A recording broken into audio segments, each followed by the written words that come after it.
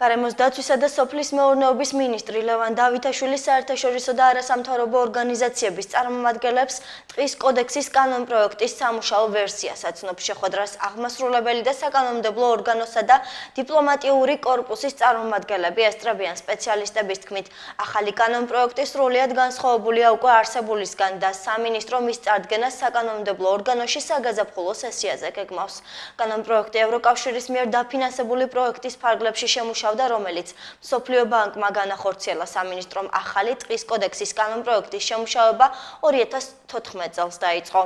ტყის გვარდი მართვა და სატყეო რეფორმა არის უმნიშვნელოვანესი საკითხი. ძირითადი საკითხები, რომელიც ახალ ტყის კოდექსში ასახულია, ეხება ტყის სწორ განმარტებას, ახლებურ განმარტებას, ის მოდის უკვე ჰარმონიზაციაში საერთაშორისო გამოცდილებასთან და პრაქტიკასთან.